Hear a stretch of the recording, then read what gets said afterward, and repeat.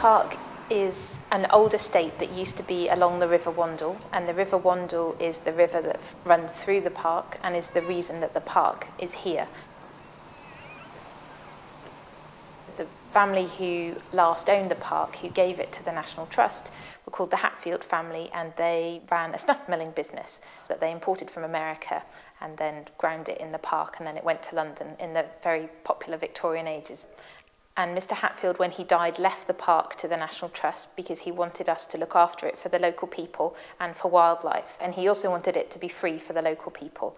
So we generate all our income from other activities, but not from admission. The National Trust then didn't really know what to do with the park, so it was a green space and a park people could use, but nothing really happened here. But over the last 20 years there's been a real push to try and make more of the park, and in 2007 we started a master plan for the park.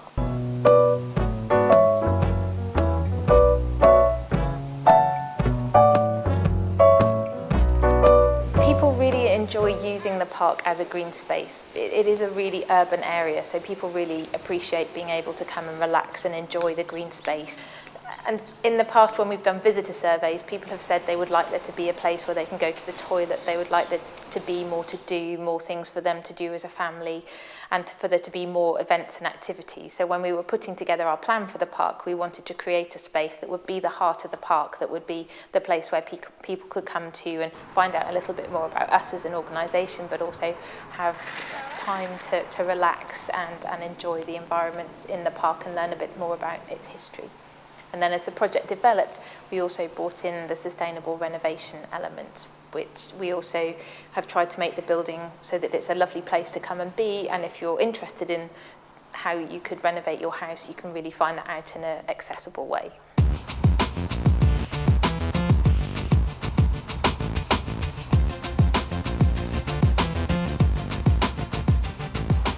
When we were looking at how to renovate the building, we wanted to use products that could be used at in your home. So we wanted things to be transferable. So when we were looking at different products, we looked for things like triple glazing.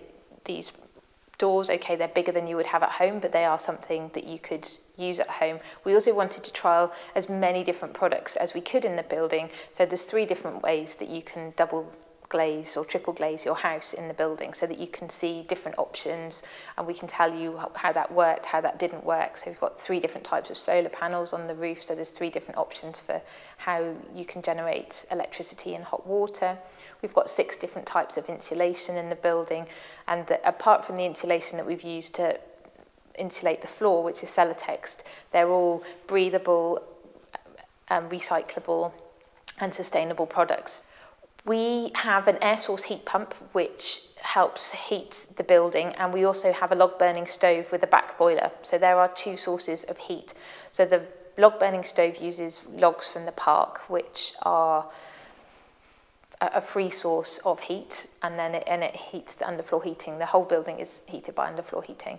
And the other at the back of the building there's an air source heat pump which then takes 2 degrees from the air temperature and uses that 2 degrees to compresses it, which creates energy, and then it heats the water. It was very hard to find a contractor that knew about conserving historic buildings and also knew about green technologies.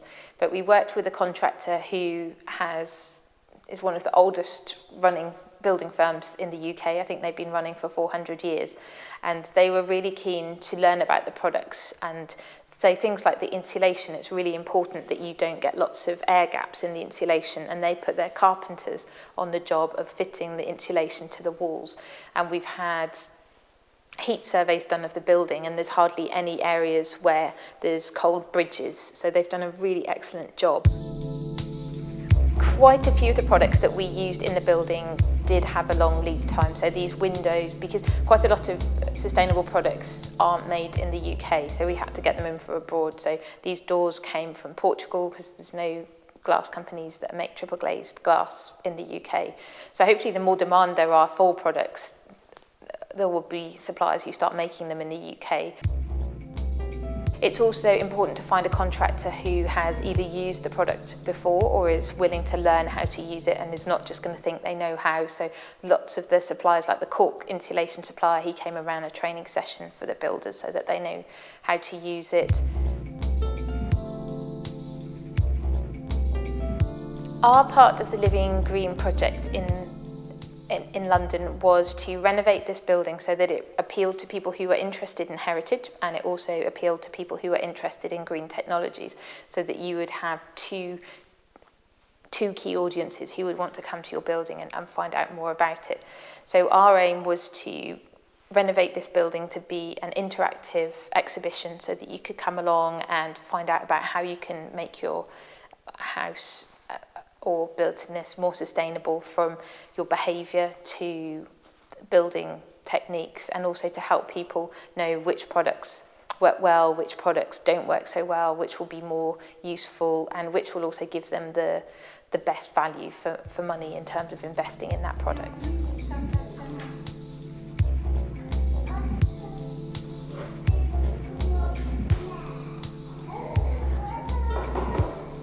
It's difficult to say how many people come because they want to renovate their house. We know some people have gone away and put solar panels on their roof, and we give people out energy monitors so that they can monitor how much energy they're using at any time, and people are really keen to have those so that they can go and help start measuring how much energy they're using. When we were doing the renovation, we did taster days where people could come and speak to the builders and speak to the installers and find out about how they could put these products and these methods into their buildings at home. And we had about 100 people who came along to those sessions, and many of them now volunteer in the park and help other people find out more about what they could do with their homes. So there definitely is an interest in the techniques that can be used.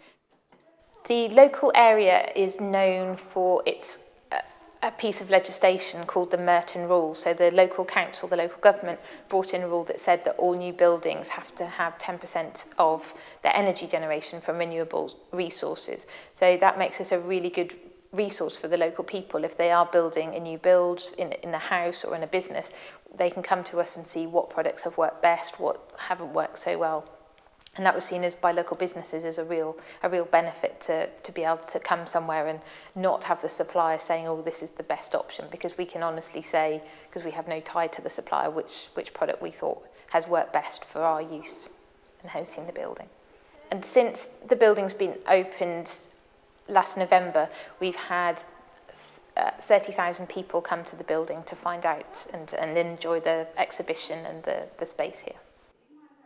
We have 6,000 school children who come each year. So now this visitor exhibition is open, they can come and learn about sustainable living and sustainable resources, and also Victorian buildings, because this is a Victorian building, and before the project there was no access to here, so it means that they can come and learn about that. And also we've got a water turbine in the river which generates all our electricity for this building, so they can go and see how that works. Right, what we see here is we've got the Archimedes screw turbine. It runs off the water and it's off the main river. To the left of the turbine you can see the fish pass and the eel pass. And to the left you can see the original weir, which was put in by the EA in the 60s. It's all fed off the same river. Over here you have the old water wheel, which is no longer in use, but it's just been refurbished to see it as it would have looked. The park is run predominantly by volunteers. We couldn't run the park without them, and they help with a whole range of tasks from manning this exhibition. So there's a whole team of Living Green volunteers who are trained up on how the different technologies work, how the different products work, and are trained up on how to give that base level of advice to visitors who come into the exhibition. There's also volunteers that help cutting and picking up litter and clearing the river. There's volunteers run our second-hand bookshop. There's volunteers helping our cafe. There's volunteers that help with our schools programme.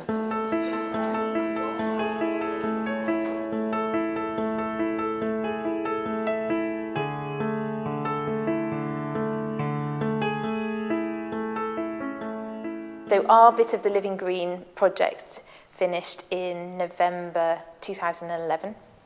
So our bit finished, because the other part of the Living Green project was that all our centres would finish at different times so that we could share best practice.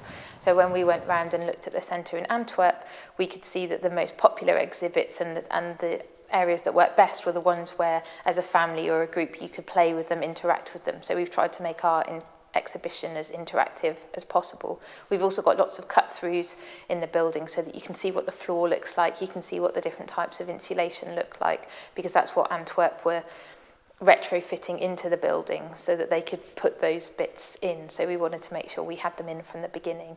So it's been really helpful being part of that project so that we could learn from what had happened in Antwerp, and then also hopefully pass on our learnings to Lille in terms of what they're trying to do in their building.